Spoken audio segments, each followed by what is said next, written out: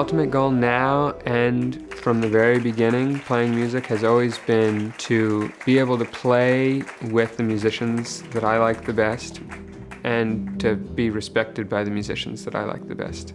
And a school can either facilitate that or get in the way of it. And the new school facilitated that. My name is Eddie Barbash and I'm a saxophonist in New York City. I got a Bachelor of Fine Arts in Jazz Performance at the New School for Jazz and Contemporary Music. I was looking for more freedom, creatively, more freedom with who I could study with and what I could study. Yeah, let's do it one more time. And more freedom to be a professional musician. When I looked at all the programs, the New School seemed like the one that would offer me that. I love their policy that if you've reached a certain level of proficiency on your instrument, that they let you study with anybody that you can convince to teach you. I mean, that's an enormous opportunity for networking and to study things that you maybe wouldn't be able to afford to study otherwise. The cool thing about being a freelance musician is that every week is totally different. So sometimes I'm on the road with a band, sometimes I'm just practicing at home, sometimes I've got 3 different gigs around the city, and I love that. You got to believe in love.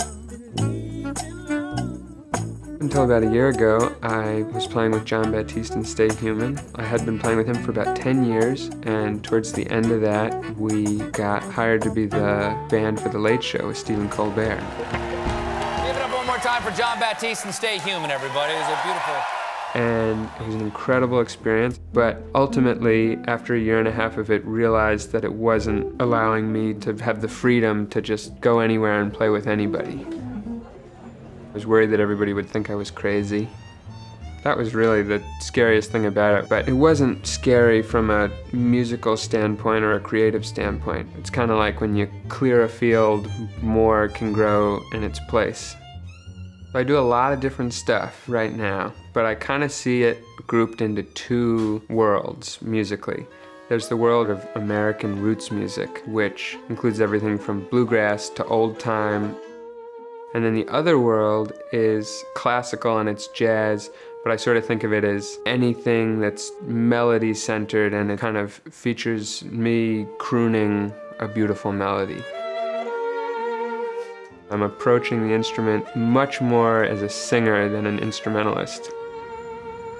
The New School is different from a lot of other conservatories in that it gives you a lot of freedom. It teaches you about harmony and about how to improvise. But in no way does it relegate you to playing jazz or whatever jazz is. The New School just gave me the freedom to be myself.